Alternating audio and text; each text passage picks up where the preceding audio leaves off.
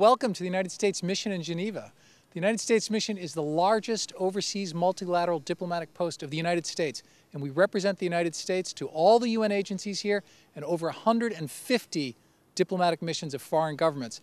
Today is a very exciting day for us because today we're taking delivery and beginning installation of our magnetic levitation chiller. This is going to be one of the hallmarks of our efforts to make this mission the greenest diplomatic representation overseas of any country in the world. As you can see, we already have a solar panel array on our mission that provides 30% of all of our electricity for everything we do and all the work we do here in Geneva. And today we're installing the highest technology magnetic levitation chiller, which will spin at 60,000 revolutions per minute without any friction to cool this building in the most efficient way.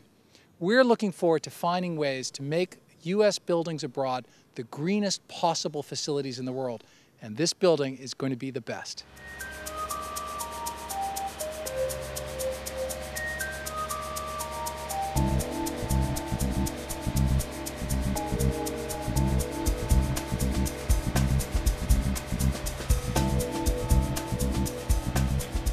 Magnetic levitation chiller that was delivered to site is actually in two separate containers, two separate trucks.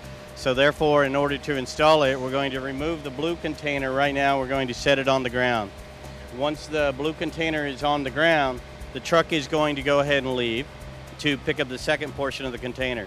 As the second portion of the container arrives, what we'll end up doing is individually unload each container and start setting them into the concrete enclosure area. The concrete enclosure area, the one that's behind you, we've lifted it and we've prepared it and we've worked the flooring so it will accommodate the new chiller that's going to be installed inside there. You'll notice by seeing the silver louvers that are installed up on top that we had to elevate the enclosure itself to accommodate the size because the chiller is actually taller evaporators that were in the enclosure before.